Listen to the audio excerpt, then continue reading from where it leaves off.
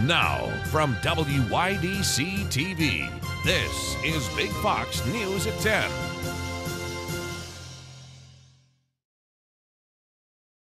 Good evening, I'm Anna Manuel. The snowfall was here and there throughout our Wednesday, but tomorrow could be a different story. For the latest on our forecast, let's go straight to meteorologist Alyssa Triplett. Alyssa? Hey, good evening. We did see that lake response there, allowing for some of those scattered snow showers to continue at times, some breaks into some sunshine, melting down that snowfall pretty quickly. But what we'll note is that we do see another chance for some snow showers that will be taking us into tomorrow morning. And it is coming with a warm front lifting in, bringing us some of those southerly winds, which is going to allow for some unseasonably warm conditions tracking their way through the area. And I'll detail more in that full forecast in a few minutes. The Clemens Center in Elmira celebrated its first Ernie Davis Day today. Our Sonia Ellison talked to organizers about how the football legend had an impact on the Southern Tier.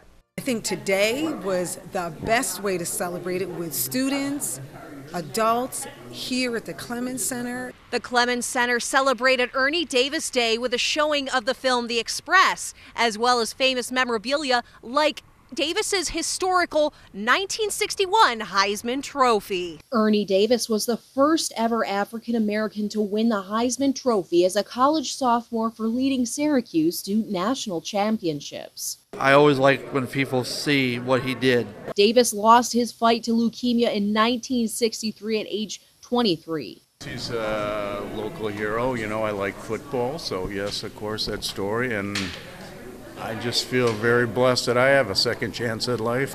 Sorry, he didn't have an opportunity to get a transplant. Alec Ireland is a leukemia survivor honoring Davis's legacy by encouraging people to join Be the Match and the National Bone Marrow Registry, giving patients a fighting chance.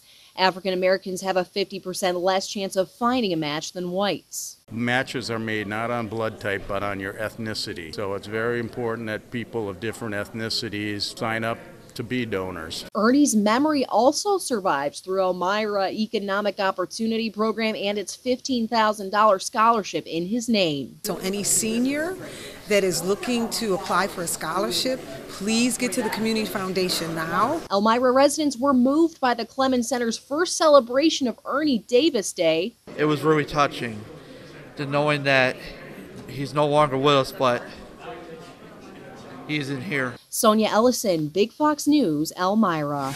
Steele Memorial Library officially opened the Friends of Chemung County Library District bookstore with a ribbon-cutting ceremony. Volunteers run the store, which sells gently used, discounted books, DVDs, and puzzles. Proceeds go to programs and equipment for 5 libraries in Chemung County and its bookmobile. Anyone can donate gently used media to the bookstore by emailing the address on your screen. The city of Hornell will hold a free Christmas concert at its new Union Square Park on Friday, December 15th at 6 p.m., which will be the inaugural concert there. Local Hornell choirs and more will perform for a night full of music and lights. Seating will be provided. The new Union Square Park was just opened last month. It's at the corner of Genesee Street and Seneca Street. This year's Wreaths Across America Day is Saturday, December 16th at the Bath National Cemetery. Wreaths will be laid on the graves of those who served at the Bath National Cemetery to honor those veterans' service. The wreath-laying ceremony begins at noon, and the placing of the wreaths will follow immediately after. This year's theme is Serve and Succeed. A reminder from the Elmira Department of Public Works that leaf pickup is set to begin again this Monday, December 11th. Crews took a week off from pickups, but the city recommends taking this time to re-rake any leaves that may have fallen and place them between your curb and sidewalk. The second round of pickups will run from December 11th until December 21st. Today, Governor Kathy Hochul cautioned New Yorkers about the rising flu cases across the state. I want to acknowledge that flu season is here again, and it has gone up. The number of flu cases in the state of New York now defined as prevalent in the state. That's a new category. Flu is prevalent here in New York. They are up 25% over 1 week. The governor also says 2 pediatric deaths related to flu have been reported by the state health department. She went on to remind New Yorkers now is the time to get their flu shots if they haven't already. Norman Lear, famous television writer and producer, died on Tuesday at his home in Los Angeles. He was 101 years old. Lear introduced political and social commentary into television comedy with shows like All in the Family, The Jeffersons, Good Times, and Maude. He was at the top of the television world through the 1970s and into the early 80s. Before his shows, comedy was basic and portrayed a world with no problems. The Jeffersons looked at the struggles faced by an upwardly mobile black family. The black family on Good Times dealt with poverty and discrimination. And the protagonist of Maude was an outspoken feminist. Senators are in a stalemate over sending billions more in aid to Ukraine.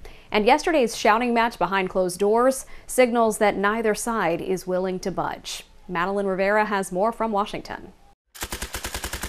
A meeting over Ukraine funding devolved into a shouting match in the Senate Tuesday. So, here's what happened. Started off pretty bad, got better. Majority Leader Chuck Schumer accused Republicans of hijacking the closed briefing on Ukraine to push their border policies. Some senators even left the meeting in protest. You know, they got stuck. They didn't like it. And even one of them was disrespectful and started screaming at one of the generals and challenging him to why he didn't go to the border. GOP lawmakers are adamant there will be no more additional support for Ukraine without immigration reform. We agree Ukraine needs the money, and unless they're willing to shut down the 10,000 a day being released into the country, they're not going to get a deal done. The White House says the stakes couldn't be higher, with funding for Ukraine set to run out by the end of the year. And the impasse in Congress does not bode well for the president's push to send $61 billion of aid. A cynic would believe that Republicans have made this immigration demand because they want the Ukraine funding to go down. With talks on the brink of collapse, Ukraine's defense minister is sounding the alarm. It's for the American national interest to fight with authoritarian regimes, not to give them any sign of weakness. While some Democrats say a failed procedural vote on the president's multi-billion-dollar request sends a bad signal, other lawmakers say it may lead to a reset in talks. In Washington, Madeline Rivera, Fox News. Taylor Swift is Time's 2023 Person of the Year. The global superstar is capping off a record-breaking year with this honor. 33-year-old Swift kicked off her Eras tour back in March, which became a global phenomenon, followed by the concert's release in theaters this fall. Swift also reached billionaire status this year. Other finalists for the Times title included Barbie, King Charles, and the Hollywood Strikers. Alyssa is back with our complete forecast next. Plus this. Parents in Congress are taking on big tech, trying to force social media platforms to put up more guardrails for kids' safety online.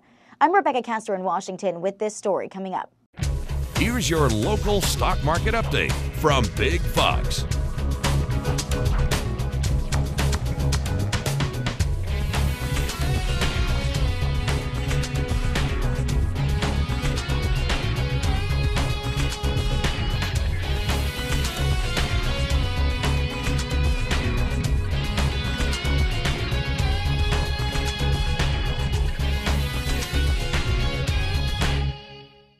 Now, your Twin Tiers forecast from Big Fox.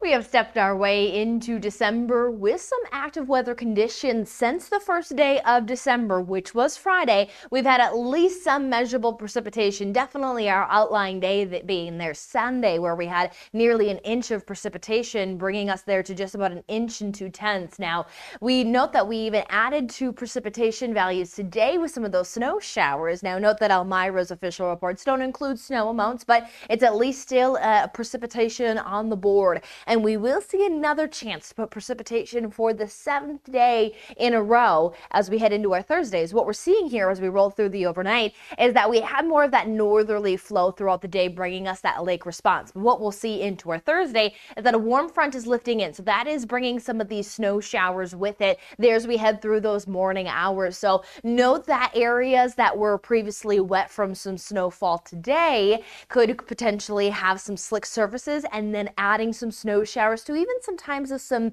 mixed precipitation will be possible. So keep yourself wary that roadways could be again a little bit on the slippery side, especially through about the morning. Might linger with some flurries into the early afternoon as that system lifts east. So we do see that anywhere from a few tenths of an inch, even some isolated spots showing that inch marker there possible. Some of that again could mix out to some light rain showers at times at the tail end of it as that warm front lifts in, as we are expected to see our temperatures get above that freezing mark after staying a bit more with a wintry chill today, as we do have a forecasted high hitting about 41 degrees, which is a normal high for this time of the year. But again, we start the day off near about that freezing mark, so mostly snow showers, some slight mix or a drizzle even that could create some of those slick surfaces. So take it easy, but what we'll see is that we are going to become underneath that southwesterly wind. Not too strong when it comes to the afternoon. We do increase slightly with those winds, but staying under 20-mile-per-hour gusts. What is going to be more notable is the consistency of that southerly wind that is going to be taking these temperatures and bringing them unseasonably warm for December standards. As we hit those lower 40s for tomorrow, we'll head into our Friday morning with temperatures anywhere from upper 20s, lower 30s, but then see that we're going to bring our Friday afternoon temperatures with some afternoon sunshine into the 50s, so bringing us 10 degrees above normal. And we'll keep some of these mild temperatures into our Saturday as well, but by Saturday what we're going to be talking about is some stronger winds. Now we see some winds up to about 20 miles per hour for our Friday, but we see the bigger increase there Saturday into Sunday, especially there Sunday, with some high wind concerns in place. But it's not only going to be just winds, it is going to be associated with a low pressure system that is going to bring some rains well above normal temperatures, almost flirting with the 60s there. And then following that system, we'll see some quick clearing, but also bringing that cooling.